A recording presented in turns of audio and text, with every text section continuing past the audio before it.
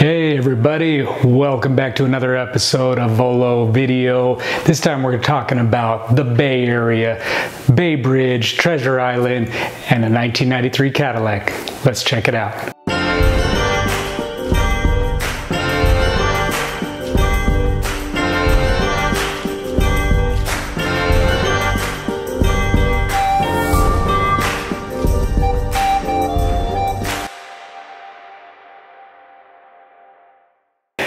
Hey, that's right, bringing it back to the late 90s, talking about up in the Bay Area, Northern California.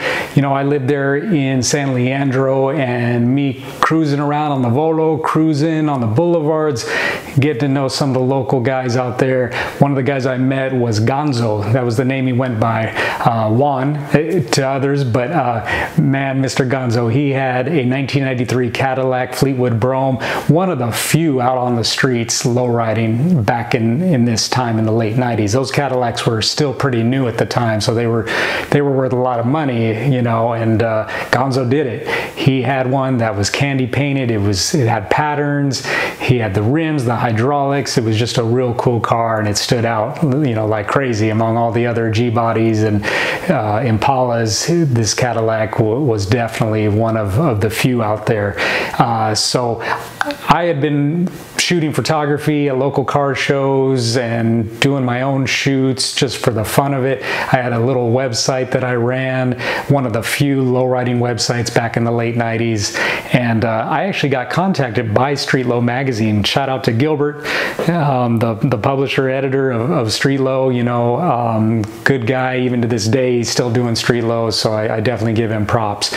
But you know, thanks to Gilbert for reaching out to me back then, and they had seen my website, and they needed some photographer out in the East Bay area where I was. They were down in the South Bay by San Jose, so you know, I gladly accepted. It was my first time shooting for a published magazine. Even though Street Low wasn't that big at the time, it was just cool to be contacted and recognized by somebody.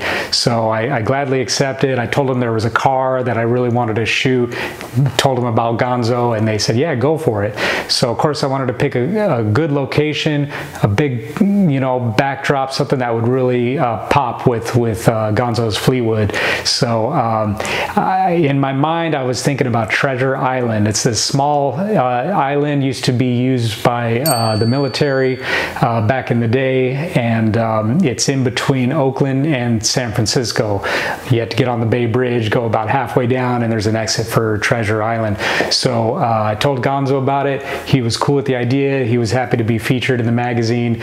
We made it happen. So we went down there to Treasure Island, got some great shots of the Caddy. We used a model. We even had some shots of the car hopping, and then on our way back to the Oakland side, we were on the Bay Bridge, and Gonzo started hopping on the Bay Bridge, you know, as we're driving. So I stuck my camera out the window, got some photos of him doing that. Had to have been the first ever Fleetwood hopping on the Bay Bridge, you know, and we were able to capture it there. And this was back in like 98, 99, if I remember correctly. So yeah, such a cool shoot. I was really happy with the photos. I turned them into Gilbert over at Street Low. Didn't know what he was going to do with them, if he was going to run a one-page feature, two-page feature for Gonzo's car. But lo and behold, when the feature came out, bam, it was right there on the cover of Street Low magazine. So I was so happy, you know, to get that cover spot. I was just happy to be featured, or to have it published, you know, my photos published in a magazine, but to get that cover spot is really cool. And they used one of those pictures of Gonzo hopping too. So yeah, definitely a memorable shoot. One of my first, and definitely my first published feature.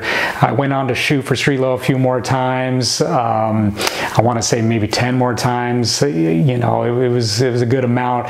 Ended up doing some shoots for Orly's Lowriding magazine. They were based out of Albuquerque, New Mexico. So that was cool. And then ultimately I moved down to Southern California, Orange County, and started shooting for Lowrider magazine for many years. So much love to all the publications and all they do to show love to the lowriding community, and you know, I thank them all for the opportunities they gave me. And big shout out to Gonzo. To this day, he runs his own custom wheel shop, and man, I'm glad to see he's still involved with cars, custom cars. He's got his own custom cars still, so definitely hit him up. I'll put his link here on this video to his Instagram. But yeah, wanted to share that story with you guys. Hope you liked it. And by the way, I got to give a shout out to Cadillac Connect out there in Orange County. You know, they're always doing great things for Cadillac owners, you know, especially if you've got the 90s Fleetwoods or the 80s square bodies. You know, if you need parts, hit them up. All right, till the next episode, we'll see you around. Take care.